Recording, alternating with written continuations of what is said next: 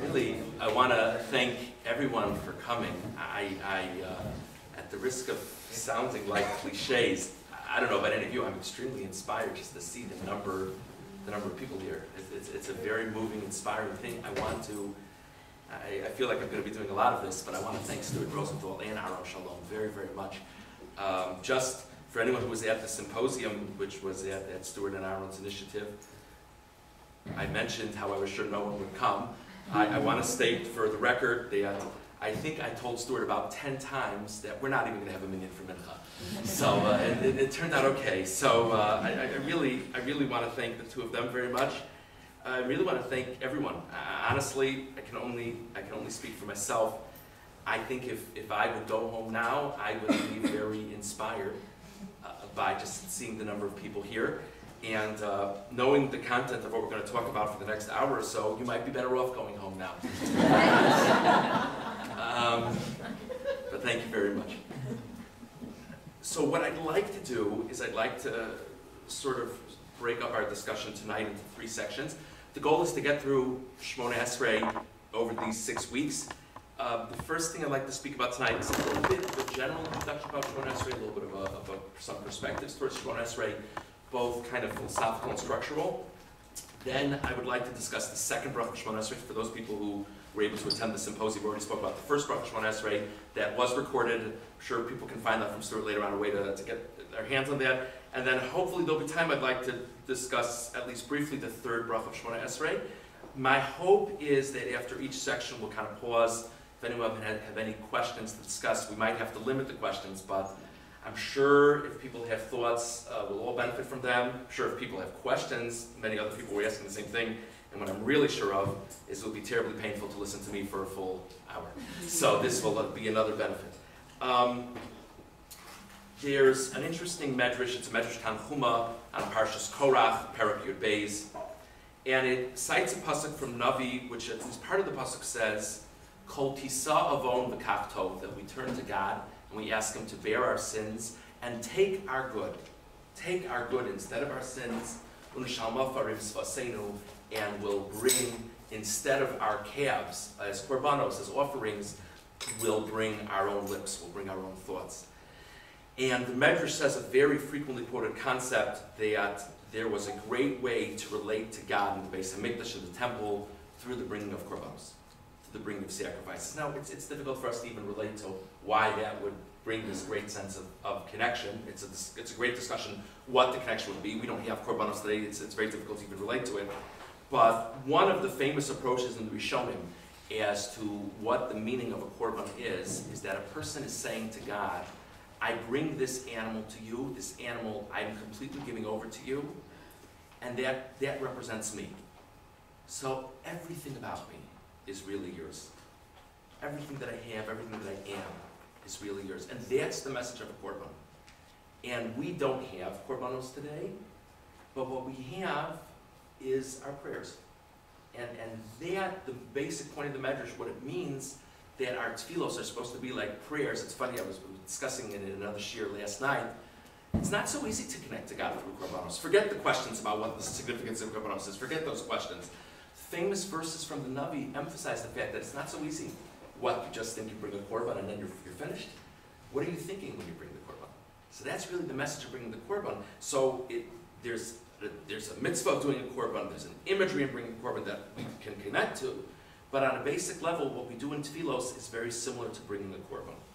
And Rav Shimon Schwab discusses the fact that that's really what prayer in general is about, and specifically Shmoneh Esrei.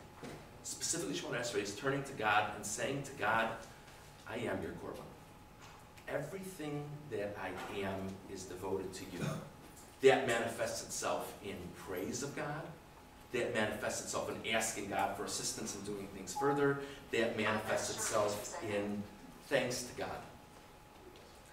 All of these things. And he has a fascinating concept. There's a famous idea that we juxtapose the bracha of the Al Yisrael, that we thank God for bringing us the redemption, to the beginning of Shmoneh Esrei. So there's this famous idea, right after the Shacharis, we go straight from Baruch Atah Hashem, Gal Yisrael, into Shmoneh Esrei. There's this whole question in halacha, are you even allowed to say Amen to Gal Yisrael before it starts Shmoneh Esrei? It's such a big deal to juxtapose them. So he says the word used for God taking us out of Egypt is Geula. And that's his redemption. And that's the word we use in the bracha, Al Yisrael, that he redeemed Klal Yisrael. And the point that the Schwab suggests about that is it's more than he freed us, it's more than he liberated us, but Geula is a language of great closeness. That he redeemed us, he took us as his own.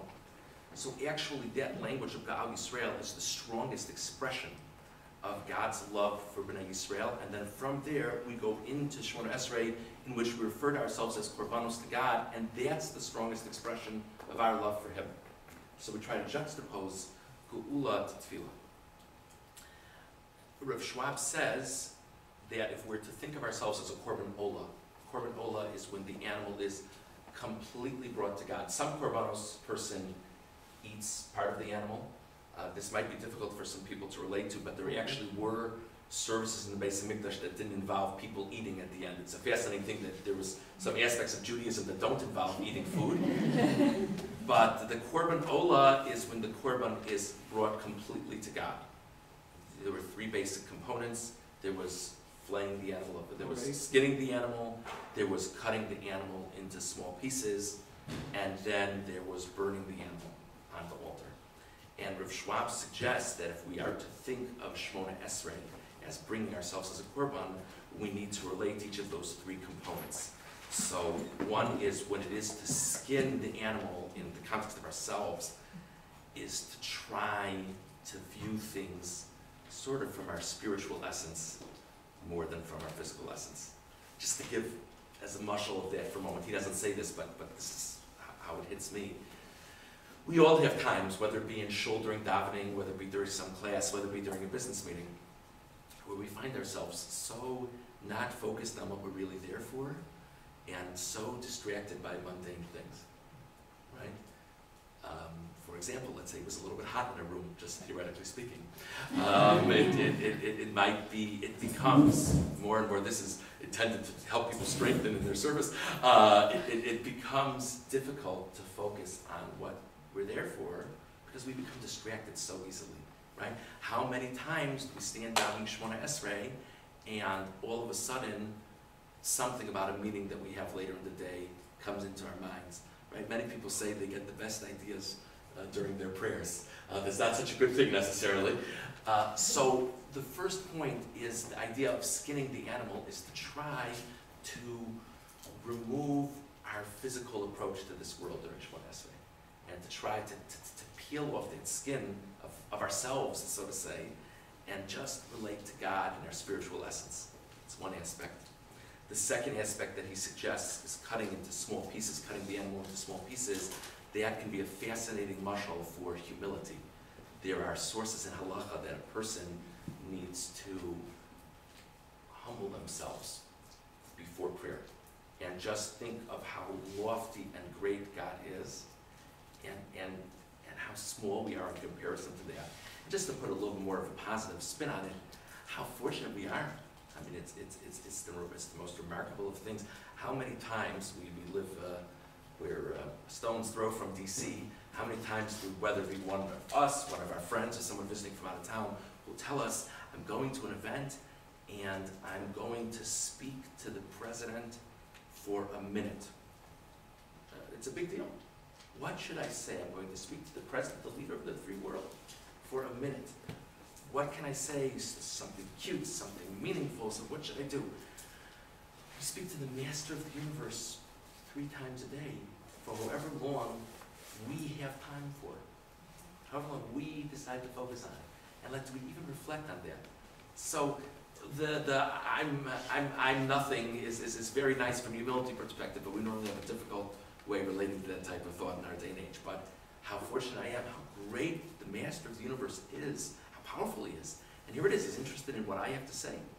He's interested in what's on my mind. I mean, obviously we'll talk about this later in the series. We could put in our personal requests during Shemona Esrei, and we believe that he's listening. What a humbling thought. What an opportunity. What a humbling thought also.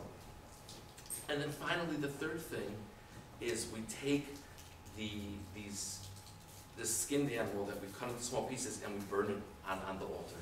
And the image of flame. And what he suggests there is it's really about approaching prayer with passion. And that's an interesting thing. So again, these are kind of like his 3 bullet points for what it is to approach prayer as a korban. One is this idea of ridding ourselves of the physical things that distract us. One is thinking in a more humble way about things. And the other is trying to approach it with passion. And the passion can really manifest itself in one of 2 ways. Hopefully, people will have different ideas kind of sprout up in our minds as we go through Shemona Esrei. For some aspects of Shemona Esrei, the passion could be that we really believe that God can help us in a way, and we want that help. I've said it many times before, but it's been at least 2 weeks, so I'm going to say it again. There's a very powerful story told by Rabbi Yaakov Weinberg, Zichrono Livracha, that his son, and I heard his son tell the story. His son was an adult and was suffering from a very, very serious illness, and his parents, Rabbi Weinberg and his wife, were visiting his son and family, and his son was resting in his bedroom upstairs, and he woke up to hearing his father, a distinguished Rosh Yeshiva, screaming, "I want a lollipop." And he was very disturbed. What the world is going on downstairs? Am I hallucinating? What's going on? So the ill son's wife ultimately came up to see how he was doing. He said, "What's my father talking about downstairs?" And she told him that your father's trying to explain to me how I need to pray for your recovery. That I should imagine how is a child when they want a lollipop. So, okay, the parent comes and very calmly asks the child for a lollipop. And I'm sorry, the child, I would like a lollipop sometimes for my child, I haven't had one yet. But the child comes and asks the parent for a lollipop, and the parent says no. So what happens at that moment? The child kind of shrugs his shoulders and goes back and says, okay, I guess I'll ask again tomorrow. They ask again and again, and for each no, that only increases the passion. So if a person really believes that it can be reactive to heaven forbid a problem in our lives, it could be proactive. If a person really believes that our health or our success or our happiness or world matters, national matters, community matters, if we really believe that they can be in God's hands, so it follows that we should approach it with great passion. But then the other aspect of the passion, and I think that really speaks to the beautiful attendance tonight, is that prayer is a way to come close to God. Prayer is a way to connect with God. And I think my guess is if we were to go around the room, don't worry, we're not going to, but if we were going around the room and ask people, why'd you take time out of probably a long day and ready to just relax tonight, why'd you take time out to come to a shir about tefillah? My guess is because we recognize that it's something that we put a lot of time into, and we intuitively sense it should be more meaningful in our lives than it is. And that intuitive sense stems from a feeling of passion towards God. We just have a little bit of difficulty plugging into that sometimes. But I think it's fair to say, many of us find prayer very frustrating. And I think one of the greatest frustrations in prayer, sometimes the chazan isn't too good, and that's its own frustration, but I think the greatest frustration in prayer is that I believe intuitively we understand it should be much more meaningful for us than it is. And I think that's the feeling of the frustration. And it's, on the one hand, it's somewhat of a daunting task, but on the other hand, everything we do makes it more meaningful for ourselves. And I don't think the goal should be, by the end of this series or whatever else a person is doing in their lives, to make it that every Shemona Esrei is a perfect experience now. But for everything that we do just a little bit better, it changes things. And then I think if we can grab onto some concepts or thoughts that will make things more meaningful for us, that would be a great thing to attain. Okay, one or two more things, and then I'll open the floor for a few minutes. So the final section of Shemona Esrei is more thanks for what we have in our lives. And obviously we'll talk about that much more when we get there, God willing. The Gemara in Brachos, Daf Lamed Beis Amud Aleph, explains that we learned from Moshe Rabbeinu this order, at least the first two sections. Parshas Va'eschanan begins where Moshe explains to Klal Yisrael that he asked God one more time for this opportunity to go into the land of Israel. And if you look at the beginning of Va'eschanan, Moshe says to Hashem, you have begun to show me your greatness, your strong hand, you do all these wondrous things. And then the next pasuk is, please let me go into Israel. So the Gemara says, you see that Moshe began with praise, and then once he praises God, he moves on to his request. And that's what we're doing every time we daven Shemona Esrei, at least during the weekdays certainly. The first section is we praise God, and then we move on to specific requests. So this is kind of like a general introduction for Shemona Esrei. We could spend 6 weeks talking about general things. The goal is to give people snippets, and then after 6 weeks, people feel they have snippets on at least the whole thing. So I don't know if anyone has any comments or questions. Well, just a few minutes. So I apologize ahead of time if I have to not recognize someone who would like to say something. Anyone have a comment or question before we go on? Yes? If we're supposed to focus only on the spiritual view of the world, not on the physical, then how are we supposed to ask for things? What a tremendous question. I want to thank you very much. What a great question. And I would have said that even if your mother wasn't here. I just want to say that.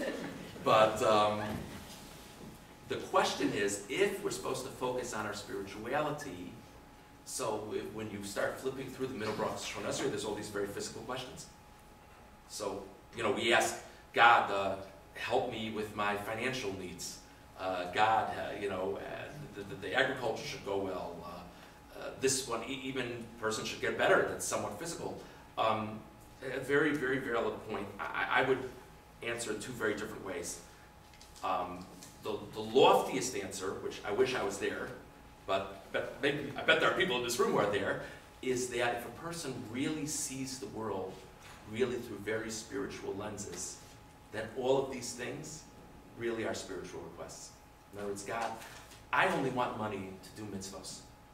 I only want money so I can get stuck. I only want money so I can provide for the needs of my family, which if I'm thinking about it in the right way, that's certainly a mitzvah. And so on and so forth. So please help me, give me the tools to do what I need to do. Give me wisdom. Give me good health. One thing related to that, if I'm asking for myself for very physical type things, that's one thing. But if I see someone else's physical needs, even if I'm asking for physical things, I think that's an extremely spiritual thing to be concerned with someone else's physical needs. If that makes sense. That's kind of one way of looking at it. The other way of looking at it, forgive me, I'm going to repeat a story that I told very recently, but I just think it's apropos. Try to say briefly, I once had a student in high school, and this young man had been through very tough times, and he and God didn't see eye to eye, at least not from his vantage point, and he really didn't daven, like he really didn't daven. He just sat there, and if the rabbis didn't stop him, he would put his head down, or whatever, but we didn't make him daven at all, just sat there. I was once talking with my class about prayer, and he raises his hand and he says, when my team has a baseball game, I daven to God that it shouldn't rain that day. Is that wrong? Like, is that like inappropriate to ask God that my baseball game shouldn't be rained out? And I told him I think that's beautiful, because more than anything, and this we'll talk about in many different ways, tefillah is about cultivating a relationship with God. So what HaKadosh Baruch Hu really wants is whatever is important to us, we talk to him about. Now, it will be all the more meaningful for us if we can have a meaningful discussion with God from a spiritual vantage point. But if we're not there, so it's a fascinating comment about Judaism in general, by the way, that it's like the four sons from the Haggadah, right? That it's like the Torah gives all these different approaches to how to connect the child to the experience of the Exodus. Because God's interested in all of us, wherever we are on that ladder, right? So we all need something to connect to, if that makes sense. So it's a very valid point. Thank you for raising it. If there's any other, maybe just we'll take one more. Yes? Maybe you can address this later, but if the method that's been chosen is to say the same words over and over again every single day, doesn't that automatically make it more difficult to focus and to concentrate? Yeah, thank you very much. Just to repeat the question, a very fair one. You know what, your wife's here. That's a very good question. But a very fair question. wouldn't we find prayer more meaningful if it wasn't always the same text? I think that's basically the point. It's a very fair point. If I could say two things to that. One is, we're told that the Anshe Knesset Gdolah, the men of the Great Assembly, were the ones who formulated the words of the prayer. And presumably there's great, hopefully we'll touch on it to a certain extent over these weeks, there's great wisdom in the specific words.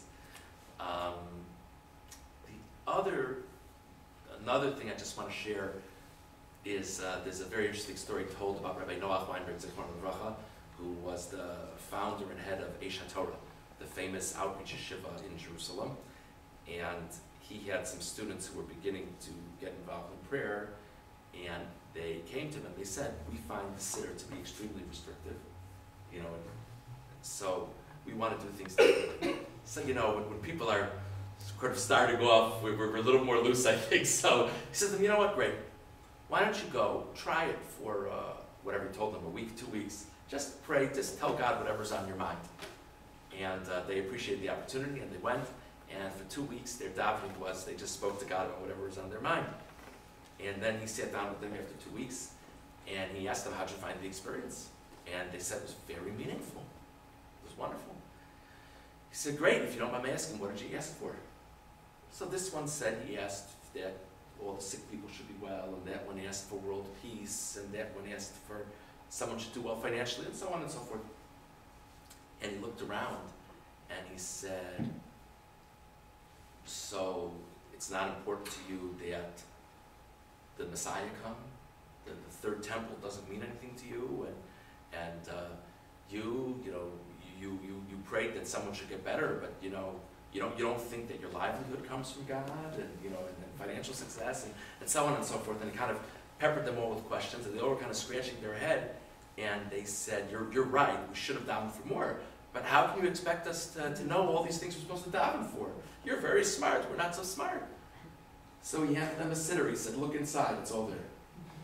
So I think, in a sense, I agree with you that it's a great challenge to make prayer meaningful for ourselves, but it's the same words again and again.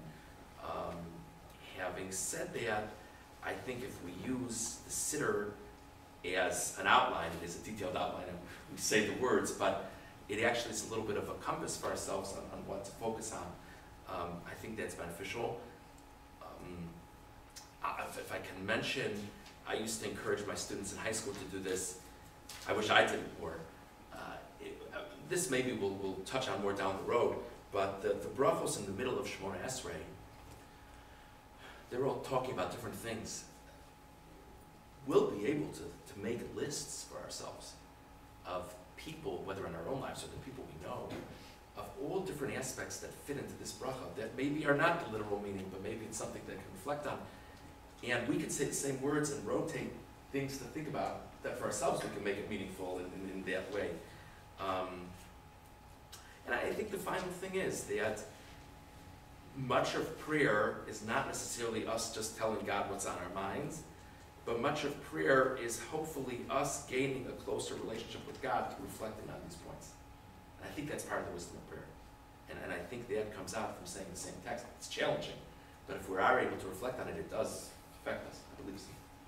I have to apologize, I think maybe we'll move on now. So, if people want to follow along in this siddur, at this point we're going to skip the first bracha. Again, it's on record, but just before we go specifically to the second bracha, beginning with the words Atah Gibor, right after Baruch Atah Hashem Magin Avraham, just to put things in context.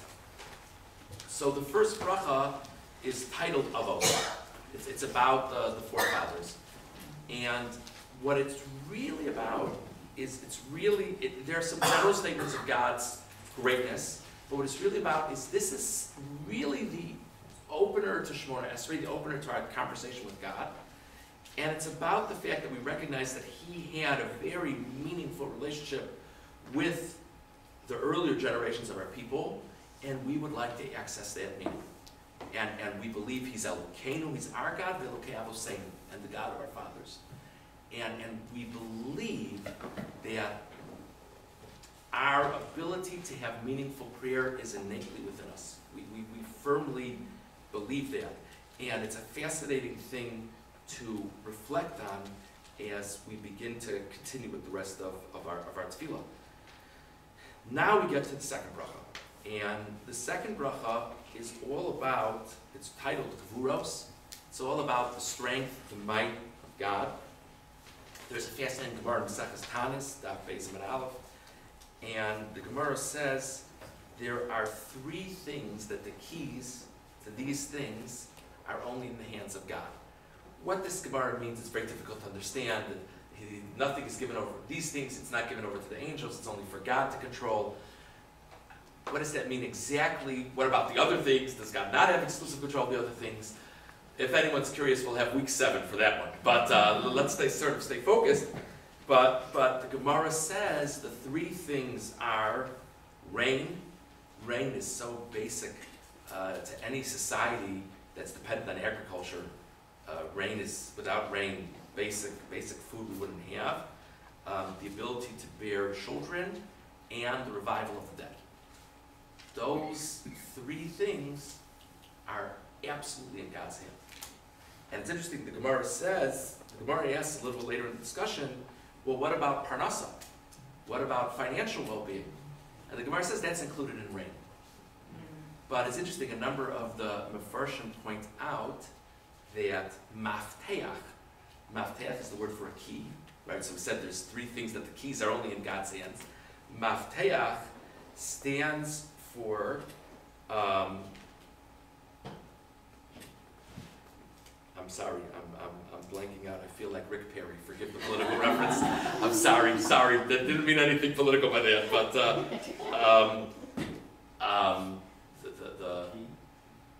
it stands for key. But pay.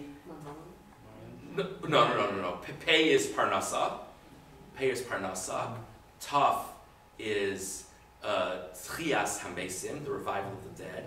Ches is chia, childbirth. And I guess mem is to be morid geshem, to bring down the rain. Okay, I feel better than Rick Perry. To bring down the rain. So that spells out mafteach. That these are the four basic things. And in this bracha, that we talk about the fact that HaKadosh Baruch Hu exhibits this great might over the world. We very much refer to rain. Mashiv Ruach Merda Geshem, which is the praise of God in the rain season, said here. We certainly refer to the revival of the dead. We're going to see that according to some commentators, we refer to childbirth also in this. And as we said, parnasa, financial well-being, is connected to rain. So the point is that we touch on these things. These are considered to be unique aspects of God's might in this world. It's a fascinating coupling. Rain is something we can absolutely relate to, right? We understand how important it is. And yet, the fact that we understand how important it is makes it a little bit less impressive in our minds, because it's masim shebechol yom, we have it all the time. Tchias hamesim, the revival of the dead, is something that we have no idea what the world is about, but almost because we have no idea what the world is about, we see it as so unique and so amazing. The Gemara says that rain, in a sense, is more impressive than the revival of the dead. And the Gemara, if you think about rain as a miracle, that God is constantly bringing something that's bringing ability and strength to the world, and the Gemara says, Tchias HaMesim, the revival of the dead, it's a case-by-case basis. Not necessarily everyone is going to be revived. Maybe this one, yes, maybe that one, no. The only specific merits, rain, it's the whole world. So, obviously one could go back and forth on this, but the point the Gemara makes is, at least in a certain respect, if we only looked at it in a unique way, rain, in a sense, is even more special than the revival of the dead. But it's fascinating that the coupling of recognizing the strength and greatness of God is these two very different aspects. Okay. There's so much more said about the specific words than what I'm going to say here. This is kind of thoughts that hit me from a number of different commentators. You could do a whole lot better than what I'm sharing here. I will say, for those who are more comfortable with English, a number of the commentators I'm going to cite are from Hebrew works, but I think I mentioned at the symposium, there's a beautiful art scroll book based on the lectures of Rav Shimon Schwab on prayer. It's in English. It's great. And I'm going to quote him a number of times here. It's extremely meaningful what he says, at least to me. And if you like what he says, his writing on any of these sections is far more extensive than whatever snippets I'm quoting from him here. So if it speaks to you, I would encourage you to look into the book. What's the name of the book? It's something like On Prayer. It's Rav Shimon Schwab from Art Scroll, but it's about prayer. It's about prayer. Rav Schwab on prayer. I knew it was a more flashy title. Yeah, okay. So, Atah Gibor Li'olam Hashem. Just a basic thing to think about for a moment. How powerful it is that we begin a bracha. This is not the only bracha Shemona Esrei like this. How powerful it is that we begin a bracha with the word Atah. You. So, God is great and mighty and all these things, and here we are, we're talking directly to God. It's an empowering thing to just think about. So, Rav Schwab points out that the first person in the Chumash to refer to God as the name Ado, that we have in the beginning of Atah Gibor, was Avraham Avinu. So there's a very powerful thing that the bracha that immediately follows the highlighting of God's relationship with the forefathers, and that we continue that. The bracha that immediately follows that, right out of the box, we refer to God in the same way that Avraham Avinu did. And this is considered to be a more personal reference to God than referring to him as Melech, king, or Adon, or master. It's just interesting thing to think about. Okay. Gibor, Rav Schwab says, Gibor doesn't only connote that God is mighty, Gibor also connotes that he's stronger than another force. There's a true Gibor, right? It's not just someone who can define strength. What's the definition of strength? I don't know how much can you lift that you're considered strong. So on some level, there's always going to be a relativity in that definition of strength, right? So if I'm more powerful than another force, then I'm Gibor. So you, God, are the ultimate Gibor because there's nothing stronger than you. So Schwab just points out, what is one, maybe the most powerful thing in the world that we can never fathom anything overpowering it? The power of death. And in this bracha, we talk about God's ability to revive the dead. So Atah Gibor, you are the ultimate in overpowering. Notice that everything is on your terms. Even the death that you bring into the world, when you decide to reverse that, you can reverse that too. And specifically, a number of Mepharshim point this out. We say, Atah Gibor Li'olam. Your strength, your might is eternal. And that, of course, speaks to a person died. And God can bring them back, and God can make them live forever if he wants to.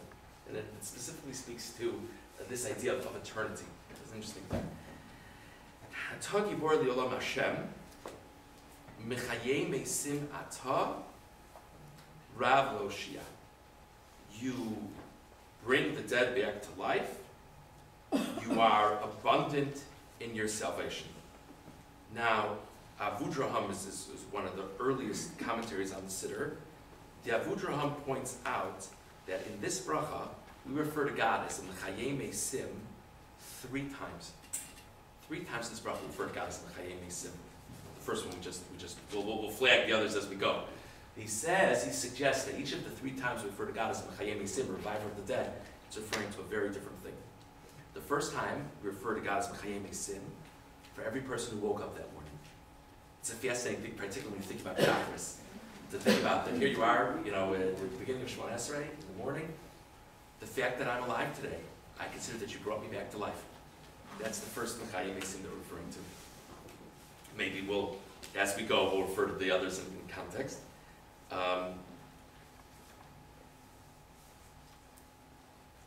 Sefer HaMinhagos says that, we just said that God is mighty. We just said that God is mighty. So if I were to ask you what association do you have with the term might, it's Gibor, war. Hashem Ish, you have in the Oz Yashir, it talks about God as a mighty warrior. It implies war. So Sefer HaMinhagos says, what we mean when we say Mechaye Mesim right afterwards, that you revive the dead, is there are all these people walking around the world who have been in battles, and if not for the grace of God, they'd be dead right now. And any one of these people walking around is the beneficiary of God's reviving of the dead. Not in the mystical way, but in the day-to-day way. Again, some of these things might hit us in a very powerful way. Some of them might not hit us so much, but it's just another interesting thing to think about with Chaim Mason. Okay, Rav Loshia, that God provides abundant salvation. The Rabbi Yoker says the greatest type of salvation you could have in this world is the revival of the dead. But he also makes another comment. Just the image is so powerful. Think of the destruction of the city of stone. The famous story from the Chumash, when Lot and his family were living in stone, and the angels go to save Lot and his family. And so around them, there's complete, utter, total destruction. And some way, somehow, Lot and his daughters make it out. The Rabbi Yoker says that is an image, when we talk about that God is abundant in his salvation, that's that ability. That there could be total chaos all around the person. Lo Aleinu, we can imagine stories of natural disasters and heaven forbid terrorist attacks. And this terrible story of the church from this past week. So I don't know why the people who died, and every death is a tragedy. But why did some people die and some people survive? We don't know. We don't begin to know. That you think of the Shul and Harnof. I mean, obviously, I'm sure not the only one that's the immediate thought that I have to start the Shul and Harnof. How some of these people survived? How in the world did they survive? Rav Loshia, one never knows. One never knows. And again, I don't mean in any way to take away from the terrible tragedy of the people who died. But we don't know. God has this great ability of salvation. Okay. Now, at certain times of the year, generally speaking, half of the year we say Mashiach Baruch Moed Geshem. This is not a request. This is a praise of God, that we recognize the rains that he brings, and we see that as being a sign of God's strength. The most basic reason why we see it as a sign of God's strength is what the Gemara said. I already mentioned it, that we're impressed by the revival of the dead. We should really be impressed by rain, and that's also a great example of God's strength. But just, it's a fascinating thing to think about. The Avudraham says, just think, there's this droplet of rain that's coming down. There's wind. How in the world is that drop of rain going to get where God wants it to go? What are the chances? The answer is, it's the Gvura of Hashem. It's the strength of God. It's a fascinating mashal to think of. Imagine going up to a rooftop and trying to predict. You're going to empty a cup of water on the rooftop. Try to predict where it's going to go. And it's stormy weather, by the way. And yet, HaKadosh Baruch Hu, whoever God wants it to rain, it will rain. This is also, in a very simplistic way, somewhat. It's the Gvura of Hashem. It's just a thing to think about. Okay. Let's keep on going. Mechalkel Chayim B'Chesed Mechayim Meisim B'Rachamim Rabim. So up until now, we were talking about a very lofty thing of revival of the dead, though we said the revival of the dead might just be waking up in the morning. But one type of thing, we've made mention of rain, at least in certain times of the year we've made mention of rain. And now we say that God provides for life. Generally, the connotation of Mechalkel has to do with Parnasa and things like that, financial well-being. God provides for our life with kindness. He revives the dead. This is the second mention of the revival of the dead. B'rachamim rabim, with abundant mercy. So first of all, the Avudraham says the meaning of the second time it says the revival of the dead is, this refers to rainfall. This is, we keep on talking about rainfall is impressive like the revival of the dead. The fact that the world and the agricultural world would just stop if not for rain. So every time it rains, God is giving that life again. That's what the Avudraham says. Okay, now, Rav Schwab has a fascinating comment over here. Mechalkel. So I said Mechalkel connotes providing for financial needs. Why does Mechalkel connote providing for needs? What does Mechalkel mean? So a kalkala is a basket. Interesting word to think about in this context. So I guess on some level it's like God gives us the package that we need. Rav Schwab says it's really interesting. A basket is by definition a very limited thing, right? I mean, you could bring me a large basket, it could be a full basket, But by definition, a basket has its limitations, right? There are walls of the basket. It only holds so much. Ironically, if you would pour all the blessings of the world upon me, but you wouldn't give me any vessel by which to hold them, I wouldn't have them, right? So basket is very helpful. But that limiting is very helpful, but it is an inherently limiting thing. He says also the word vaychal. Vaychal means to complete. That's also related to mechalkel. So these words have a connotation of limitation. So he says, when it comes to our basic needs in this life, God provides it for us with kindness. But he doesn't provide us anything we could possibly need. He provides us with limitations. One person needs X amount of money, another person needs 3X amount of money, and so on and so forth. God sits down, he figures out what we need, and he gives us what we need. Obviously, we have to do our end to get those blessings, but he gives us what we need. It's kindness, but it's a controlled and somewhat measured kindness. That probably in its own right is kindness, right? Imagine if we had more than we needed. We'd be so distracted. I mean, I'd like to try sometimes, but okay. But when it comes to revival of the dead, that is with abundant mercy. That's no limits whatsoever. It's just an interesting shot, just in the wording. Okay. The Avudraham says that he's mechalkel chayim b'chesed. He provides for life with kindness, and not at all because the people for whom he's providing necessarily deserve it.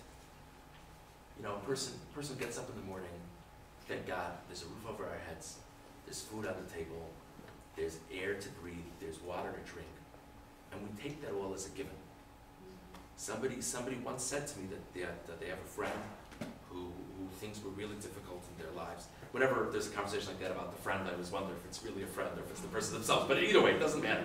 They really have a lot of difficulty and challenge in their lives, and they're having a very difficult time being thankful to God. And what would I recommend? That they tell their friend to give them a perspective. So I said, listen, I don't know, but I think it's essential for the person to see the blessings that they have in their life. So the person said, do they have no blessings in their life? I said, well, I mean, are they alive? I mean, did they have food that day? Did they, you know? And then the person said, yeah, but everybody has that. Now, if we're really having a very candid conversation, that's an extremely fair response, and I think emotionally we can very much relate to that. But intellectually, we appreciate that that's not the right answer. And that's what the Avudraham says, Mechalkel chayim b'chesed. We need to recognize that the basic life needs that we, thank God, that the vast majority of us get day in, day out, it's a chesed of God. Are we so sure that we deserve it? Can we not see the chesed of God in that? Mechayei mesim b'rachamim rabim. Doubling back a little bit, he revives the dead with abundant mercy. What's this abundant mercy? So we have one shot in this abundant mercy that it's, limitless, the kindness of a revival of the dead. The Ravan says this refers, how could it be that there's a fetus within a woman's womb, and this fetus develops the whole way, and it makes it, and comes out into this world healthy and ready? That, says the Ravan, is what we're referring to in Mechayei mesim b'rachamim rabim. The abundant mercy. That this somehow God has this miracle that this baby came into the world. So if you remember, we said before, the Gemara says there are three keys. The Gemara says there's rain, there's the revival of the dead, and there's childbirth. So at least according to Ravan, this is the childbirth reference. Interesting to think about. So Meich Noflim, God supports those who have fallen. V'rofei cholim, God heals those who are sick. The Avudraham says, what does it mean God supports those who have fallen, or rights those who have fallen? The Avudraham says sometimes a person's ill, and the doctors give up hope.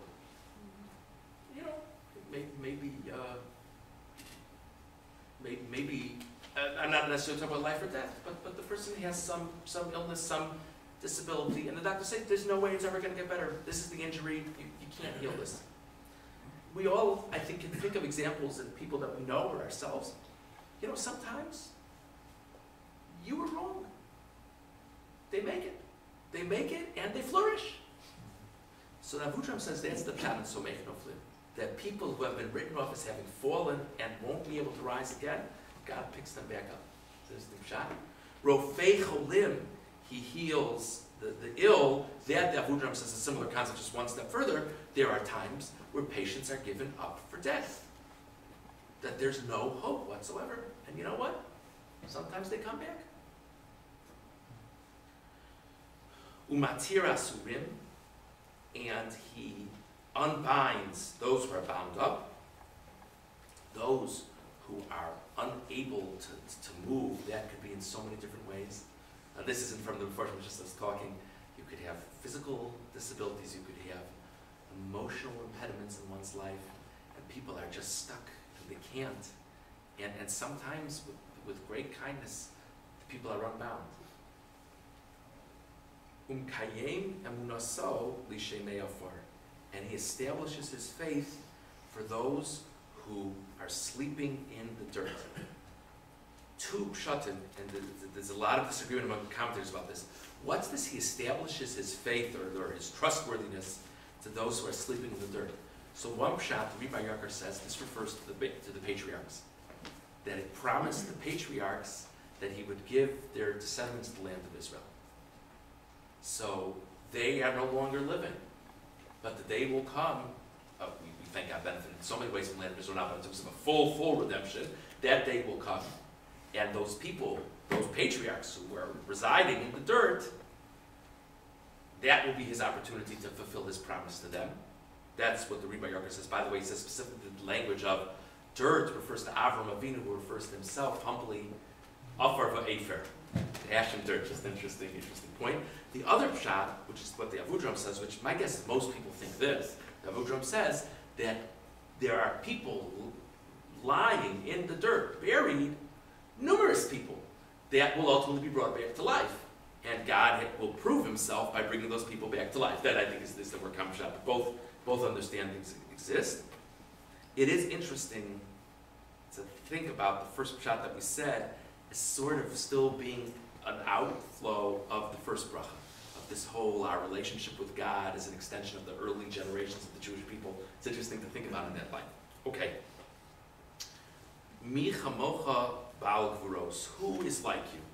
Baal means the master of these strengths. It could be rain, it could be the revival of the dead.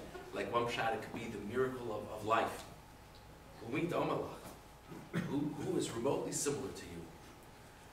Melech mimis umechayeh, you are the king that you do cause people to die, and yet you bring them back to life. You, like we said at the beginning of the bracha, you overpower your own force of death. Umatzmiach Yeshua, and you allow salvation to sprout forth. Rav Schwab suggests that this language of matzmiach, which is the language of sprouting and growing, could be a slow growth. So it's a remarkable thing to think about. Just imagine, and I'm not recommending we say it, but imagine standing at a funeral, and they just buried someone in the soil. And imagine sitting there and saying, this is the beginning of the process of the person coming back. I mean, again, I'm not recommending one say it at a funeral, but it's a powerful thing to think about. Rav Schwab says that's the point here, Matzmiach Yeshua, that even at the point of the greatest feeling of loss and at the lowest of lows, God's already turning it the other way, turning the wheel the other way. It's an interesting thing to think about. V'ne'amonata lachayos mesim, you are believable that you can bring the dead back to life. Baruch atah Hashem, b'chayei hamesim, blessed be you who bring the dead back to life. And the Avudraham says this third time they refer to the bringing the dead back to life. This is really bringing the dead back to life, not getting up in the morning, not praying. This is bringing the dead back to life. Rav Schwab just points out, it's so interesting that we refer to Mechayei HaMesim. Mechayei HaMesim is in the present tense. The one who brings the dead back to life. I wouldn't have said that. I would have said the one who will bring the dead back to life. So one shot could be, of course, that there are many meanings of bringing the dead back to life. We're saying that when it rains, in some way, that's bringing the dead to life. But Rav Schwab says the reason why it says it in the present tense is it's an absolute statement of faith. That even though we've never seen it, it's as far as we're concerned, it'd be happening right to our side. We absolutely believe in it. It's late. On behalf of everyone, I want to thank Dr. Ron Johnson for making sure I had a watch. It's a great kindness to all of you. Believe me. Maybe we'll take one or two comments of English. I don't know. Just going based on what you were saying about the present tense, I thought it was interesting that so many notes, it doesn't say those who have fallen, but really those who are falling. Meaning that we're never at a point where we're actually down to the ground and we can't move anymore. Hashem is already there with us as we're going through it, and it's up to us to respond to it. I think that's a beautiful point. Thank you very much. Thank you for sharing that. Oh, yes, Carol, last comment. Okay. Do you have any insight into why it says me kamocha, who was great like you, as aim? Why don't we make a statement that's more like there is no other aim? I don't know. It's a fair. I'm sure there's a wonderful reason. I'm not aware. Maybe because it's phrased out there in the shir. Yes, and that is a very good point. Many of the phrasings in the Shemona Esrei, thank you very much, many phrases in the Shemona Esrei, I really take off some good. And so, for example, that really, I probably should have said that to you as a guess, without even knowing, but Mr. Hornstein's point is very well taken. We have Psukim Micha Mocha, we have the Az Yashir, Micha Mocha, Va'ilim Hashem, right? Who is like you? So it's a. Yeah, I mean, I hear that, there's also that special prayer that we say in the morning on Shabbos, Ein Kelokenu. Right. Okay, so it starts off, first it says Ein, Right. and then after it's established that there is nobody Right. else like God, then it says Me Kelokenu, Right. asking, Right. who is like. I hear it. Thank you, everyone, for coming. We'll daven Marv in a couple of minutes. We'll just need to reset the room, but thank you very much, everyone, for coming. Thank you.